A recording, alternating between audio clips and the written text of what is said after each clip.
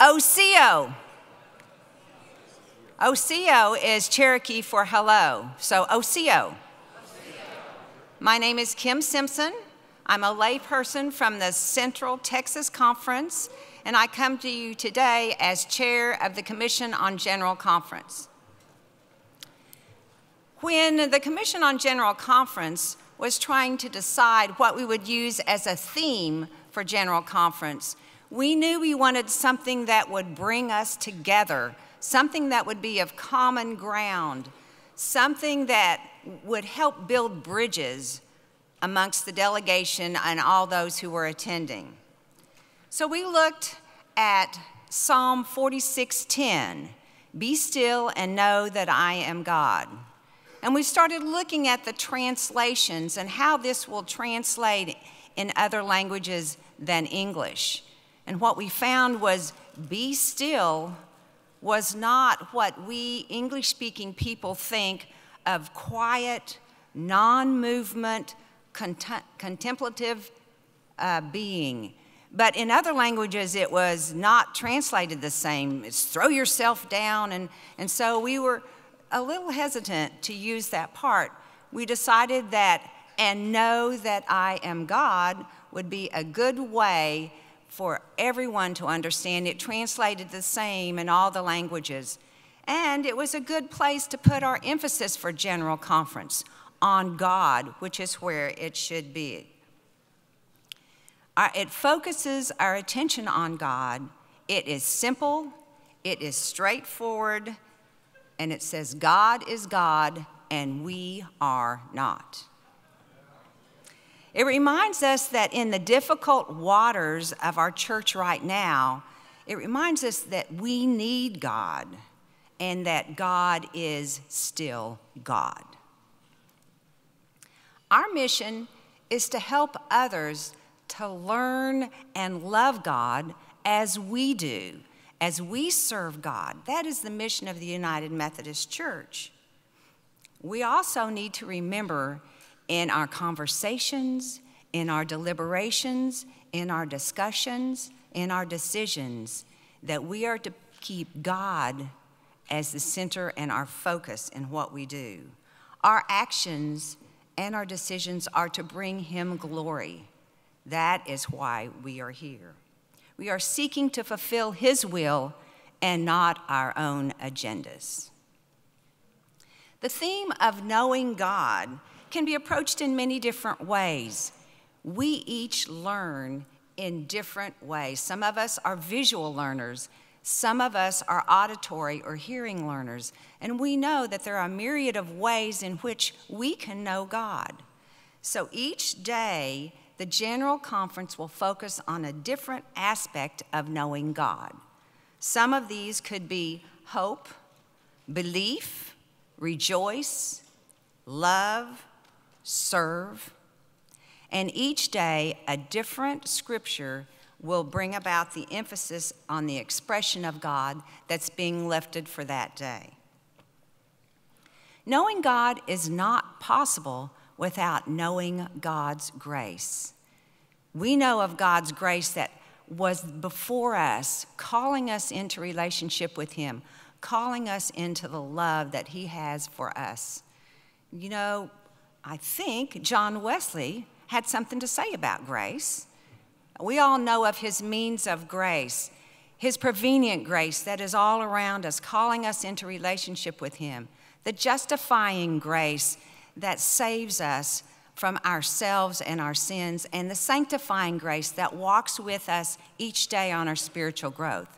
On those aspects, on those means of grace, is one of the fundamental beliefs of United Methodism. Well, you can't know of God's grace and be part of understanding this without prayer.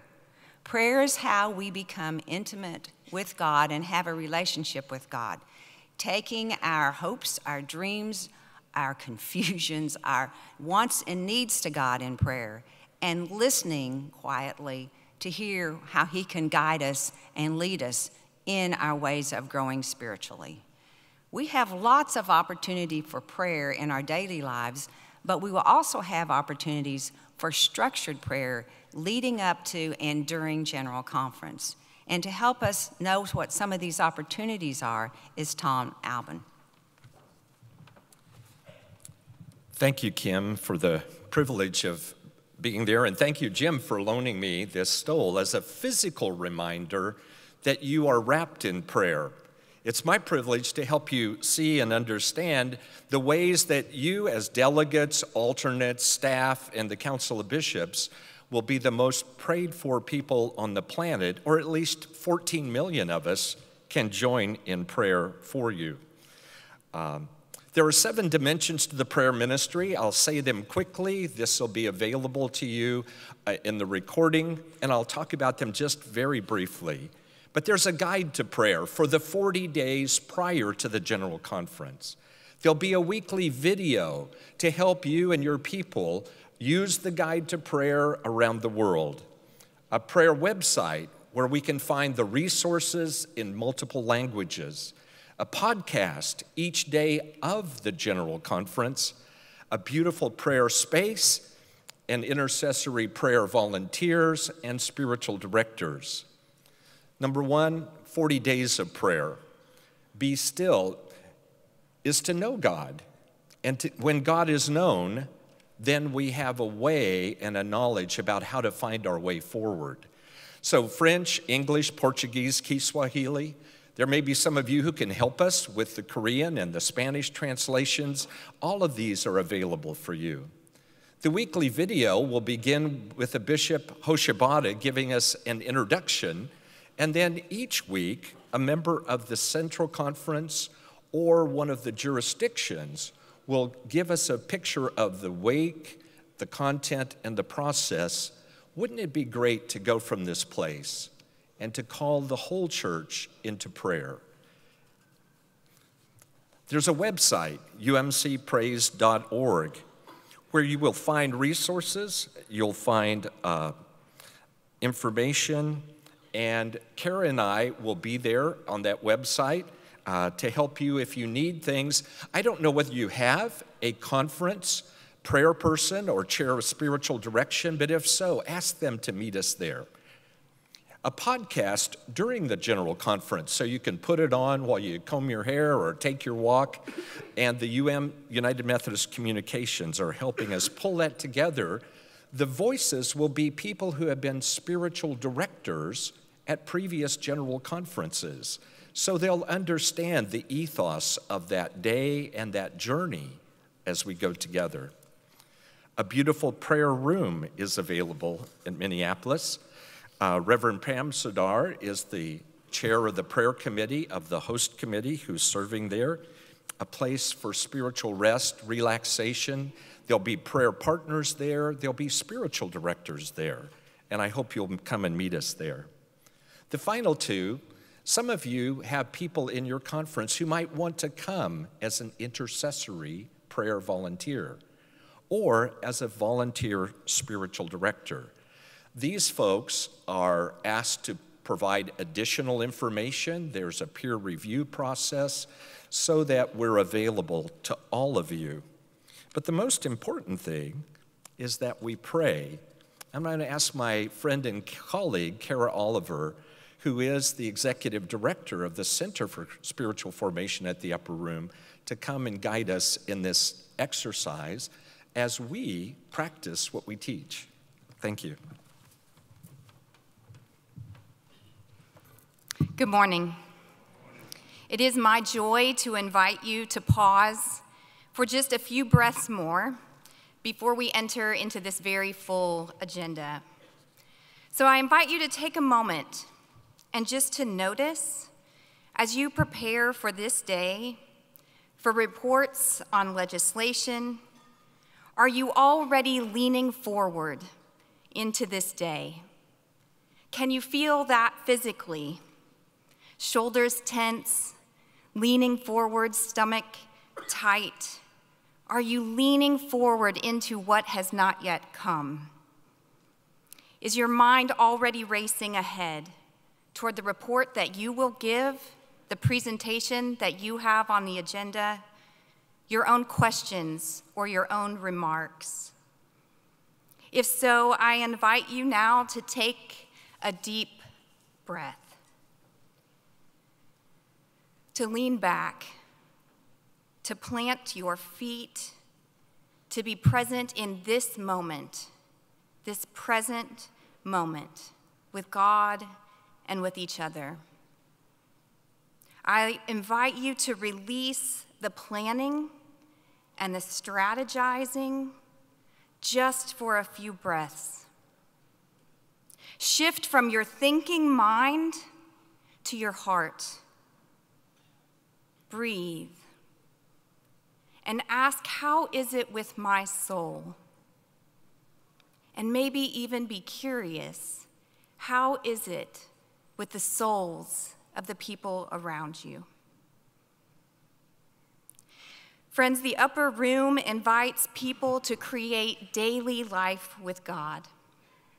We extend an invitation to walk with anyone who longs to know God, to be formed in the image of Christ, and to listen for the promptings and the warnings of the Holy Spirit. We do not presume to offer one format or one method or one way to engage God daily, but we have journeyed with disciples around the world for over 80 years, offering resources in the Wesleyan tradition of spirituality that are biblically grounded, theologically sound, and spiritually transformative. And it is in that spirit that we invite you and journey with you, that we offer you the General Conference Prayer Guide. In that guide, you will find scripture and meditations and a small group guide that are all modeled after the Upper Room Daily Devotional that I hope many of you are familiar with. This is our invitation and our hope for you and for your delegations, for your congregations, and your communities of faith, that you might pause each day to create your own daily life with God, and that each week you might come together in small groups as companions together in this journey to General Conference, to know that God is God. So in an abbreviated way, as we gathered this morning, that gathering might go something like this. If you are not under the threat of the fire marshal, you would light a candle.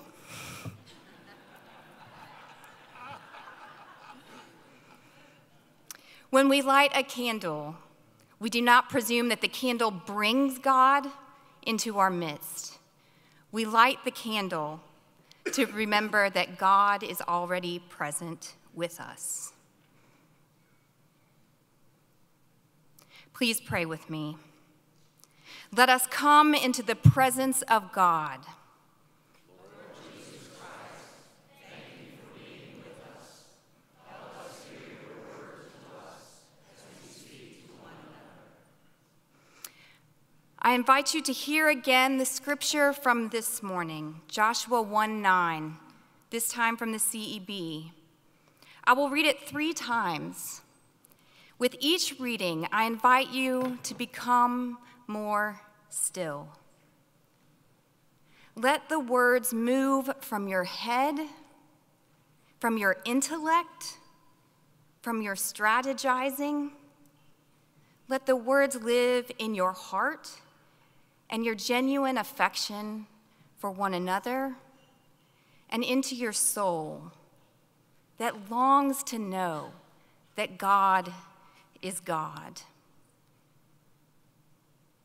I've commanded you to be brave and strong, haven't I? Don't be alarmed or terrified, because the Lord your God is with you wherever you go. I've commanded you to be brave and strong, haven't I?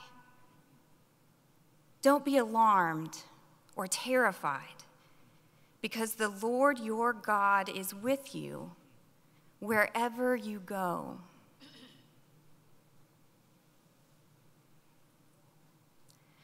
I've commanded you to be brave and strong, haven't I? Don't be alarmed or terrified, because the Lord your God is with you wherever you go. The word of God for the people of God. Now, as you're willing, I invite you to turn to one or two other people where you are to answer one of two questions. You just have 30 seconds each person. What in this scripture passage is meaningful to you?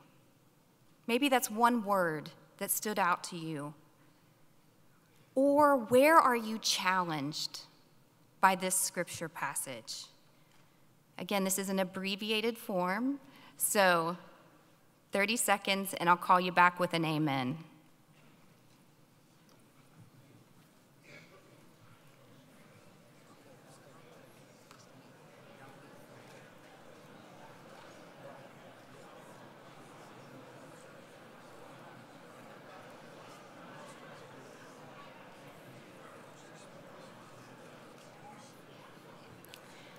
And the people of God said, amen. Part of being fully present here for the task and the purpose that God has called us is to release our burdens and our worries to God, trusting that God will hold the people and the situations and our faith communities that we have left at home in order for us to fully listen and participate here. So again, I want to invite you to turn to one or two other people.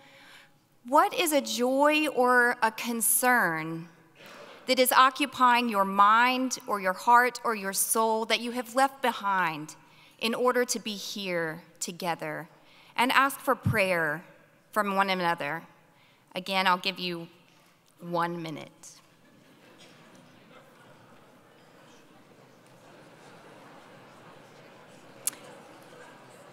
And all God's people said, amen.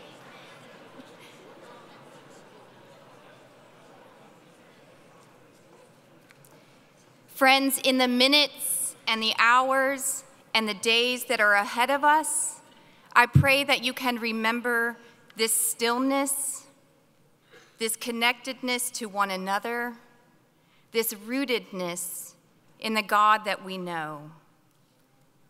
You can return to it in any moment, in these days or in the Journey to General Conference, with a simple inhale and exhale, or in the request for prayer. Let us close with this final benediction. I'll pray it first, and then let us pray it together. Let us go in peace to serve God and our neighbors in all that we do.